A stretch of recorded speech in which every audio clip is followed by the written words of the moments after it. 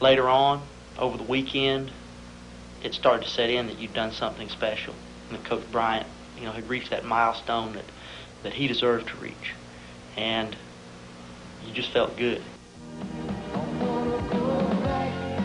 The very next year, Auburn fans released 9 years of frustration in yet another fourth quarter comeback.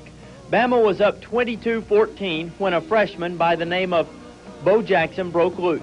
This 53-yard gallop set up a field goal and turned the game. The Tigers would come back to win 23-22 when Bo went over the top and the Legion Field goalposts came down. Sometime early in the fourth quarter, Alabama had rushed for 219 yards and thrown for 219 yards, and we hadn't slowed them up all day, but we were still in the football game. And we got the ball back and, of course, drove it in for the winning touchdown, and then had to hold Alabama twice after that to win the game.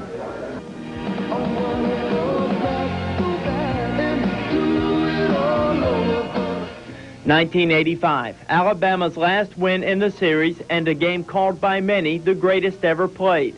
Auburn led 17-16 in the fourth when Gene Jelks cut against the grain and bolted 74 yards to put the Tide ahead. Auburn responded with Reggie Ware going in from the one. The Tigers led 23-22. That left it to Van Tiffen. This would win the game. There is the snap, the kick. It is in the air. It has distance. It's good! It's good! And as Tiffen took a ride off the field, Bama took home a 25-23 win.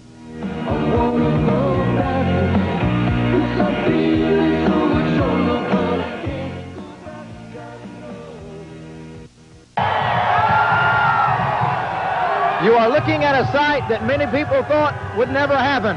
Alabama fans in Jordan-Hare Stadium getting ready for the Alabama-Auburn rivalry. Now we just took a look at a couple of the great games in the series, and when we come back, we're going to take a look at a lot more, including the quarterbacks. That's right. Reggie Slack and Gary Hollingsworth both have had outstanding seasons for the Crimson Tide and the Tigers, and Slack and Hollingsworth undoubtedly have been the leaders. And know that you have a great feature on both of them coming up, Roger.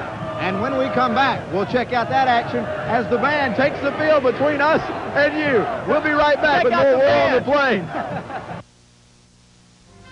University Dodge, 1057 Opelika Road, Auburn, Alabama.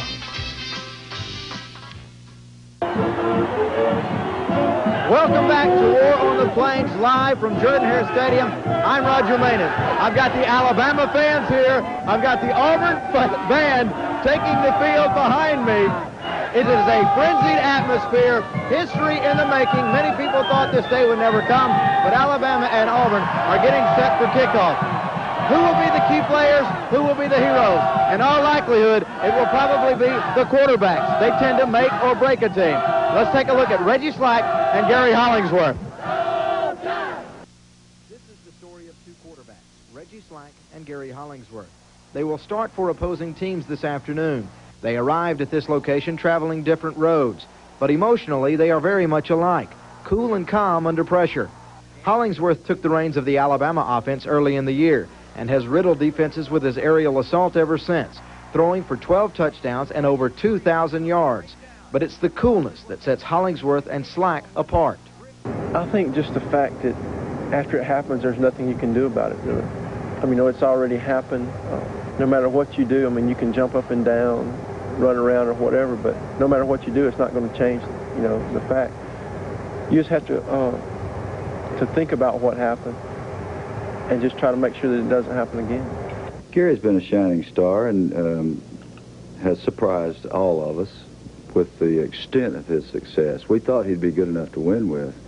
We didn't have any idea that he would be able to dominate the way he has.